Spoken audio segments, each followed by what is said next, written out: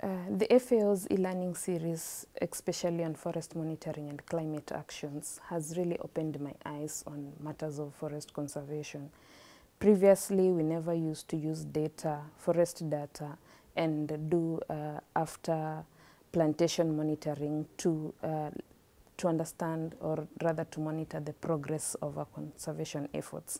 Now I understand the need for data collection, the need to carry out monitoring for to ensure that our conservation efforts, we see the progress of our conservation efforts.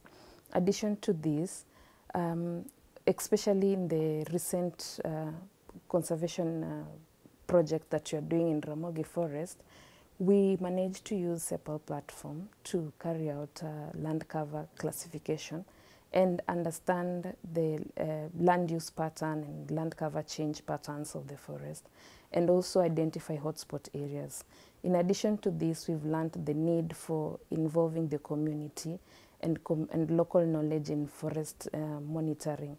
So involve the local community in understanding the diversity of the forest, understanding its importance, economic importance to the community, and also understanding the ecological based on community's perspective.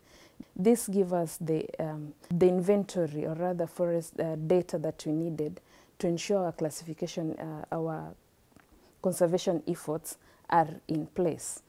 So I would say that the course was really helpful, and now we are able to document our progress, and in future we're planning to carry out monitoring as we continue with the initiatives of planting trees. We'll be able to monitor the tree growth, we'll be able to monitor the impacts on climate change, and we'll also be able to monitor on the economic impact it has on the community. And we believe that with this data, we are able to contribute to the National Forest Monitoring System and replicate the same in other areas. Thank you.